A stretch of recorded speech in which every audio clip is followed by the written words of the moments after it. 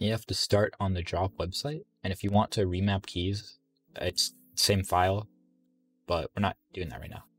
It's the same process. Change LEDs, you can double click to select them all, and there's pre-made patterns, or you can select your own color. So I'm gonna do like, I don't know, purple, no, a nice blue. And then I'll set this to like a nice yellow. That's an example, you know.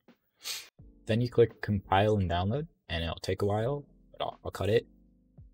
Okay, once you have it downloaded, you create a folder on your desktop and you put it in there. I also forgot to show you to put the other two things in, so I'll do that now.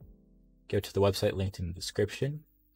It'll have applet md-flash.bin and mdloader-windows.exe, which is put into the same folder. Okay, and then you open Windows PowerShell and you do change directory or cd, and then the name of the directory, which, holy crap, I'm terrible at typing.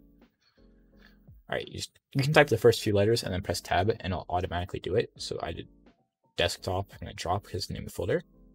If you type in ls, it'll tell you all the file names and they all match up. So I'll do .mdloader-windows.exe --first --download, and then the name of the file or the configuration file. So mine's like mashed up all just a bunch of things, and --restart. And then once you press enter, press function and B, hold it down for 3 seconds, and then let go of B. And then your keyboard light will turn off, and the LED at the bottom will start blinking. Once all of it's completed, it'll take a second, and then the lights will turn on, and then you're done. Easy clap.